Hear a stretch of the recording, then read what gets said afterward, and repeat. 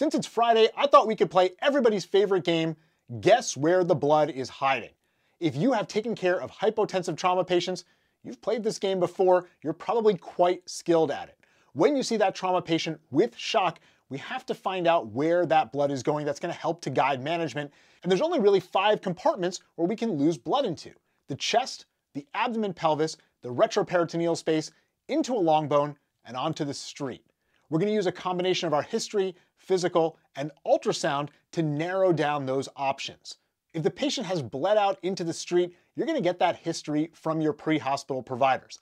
Our physical examination is going to show us that the patient bled into a long bone. If you see that unilateral big swollen thigh, there's probably a fracture with a liter or 2 of blood in that extremity. If the blood is hiding in the chest or the abdomen pelvis, we're going to get that information from our eFAST. That just leaves the retroperitoneal space, which is kind of a black box. We can't get that with history, we can't really get it with physical examination, and we can't get it with ultrasound, which means we have to rely on our CT scan here to give us that information. In kids, we're going to add one other compartment. Kids can lose a significant amount of blood from head bleeds, so think about that as a 6th compartment in kids.